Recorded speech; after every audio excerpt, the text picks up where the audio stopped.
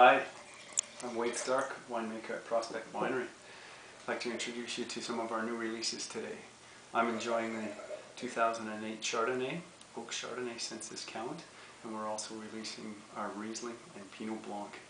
Pinot Blanc is showing beautiful minerality right now, and the Riesling, we've blended a slightly sweeter version this vintage around, which is showing great volume and fruit. The Chardonnay is integrating nicely with the oak and is ready to drink as soon as you buy it. Our reds that we're releasing at this time are the 2007 vintage, which was a very good vintage for us.